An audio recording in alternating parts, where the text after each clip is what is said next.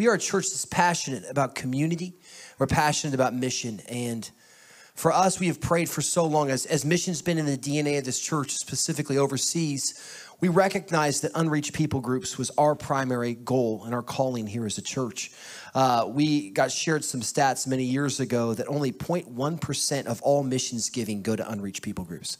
That means that 99.9% of all giving to overseas missions goes to people that have already been reached and already heard the gospel. And so for us, we said, you know what, we're going to pivot all of our focus to the unreached people groups. And in 2010, there was a horrific earthquake in Haiti. And we saw all this government money, all this overseas money go there, and honestly just get spent on bureaucracy and administration, buying vehicles for different politicians. It was horrendous what took place, and they left these people ravaged and abandoned, and many were left as widows and orphans in Haiti. And Pastor Bob had an opportunity to go out there and saw the work that needed to be done. So we started saying, okay, what are the needs? And we've been building hurricane-proof houses for widows. And so it's been an amazing, amazing deal. Dozens of homes have been built. They are more expensive than we would like because they need to be hurricane proof. And God's just done a tremendous work. So we found out the cost of most of these homes came from the bricks that they had to import and had to get made on the other side of the island. So Pastor Bob was over there and he found out there was a brick making machine that they needed for this. And they said, how much is it? And they said, it's very expensive, very expensive. And so Bob continued to search out and found out the expense was $3,000 for this brick making machine. So we bought two. Thank you, Jesus. So we buy two. They get lost in customs for a year, right, at the border, because there was drugs also in the container, or the bin. So we finally got it in there, and now we've provided employment for dozens of local workers that are part of the church. We have an economic business that's happened, and that leads us to this very moment. We've partnered with the Guillaume Foundation and 3 Bill Global, Pastor Bob's nonprofit, and we're going to have the opportunity to not only build a church, not only a community center, but a school for 300 children. Forget this.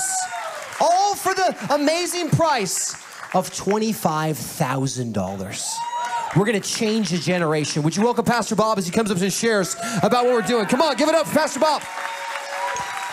What an exciting time to be alive, right?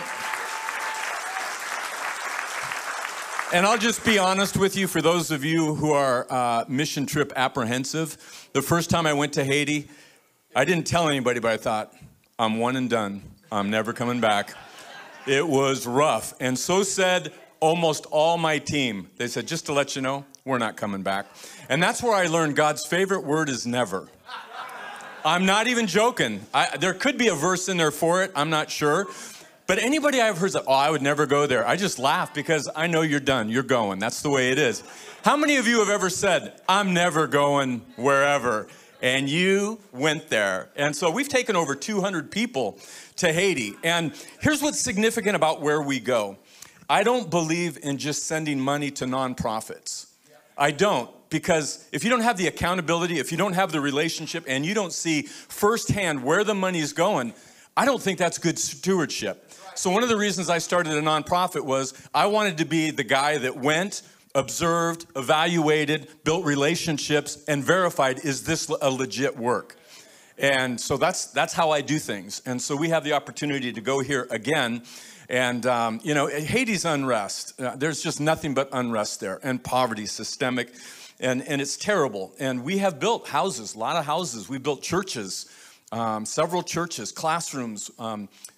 The people that get the houses that we build are single moms that have a lot of kids and a husband that died or abandoned the family. That's who gets the houses.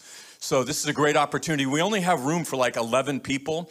Because of the unrest, we have to fly into Port-au-Prince, and instead of driving 6 hours to where we normally go, we have to take a small plane to get up there, and so it's limited. And we already have about 5 or 6 people that have committed to go. So if you want to go, you need to sign up.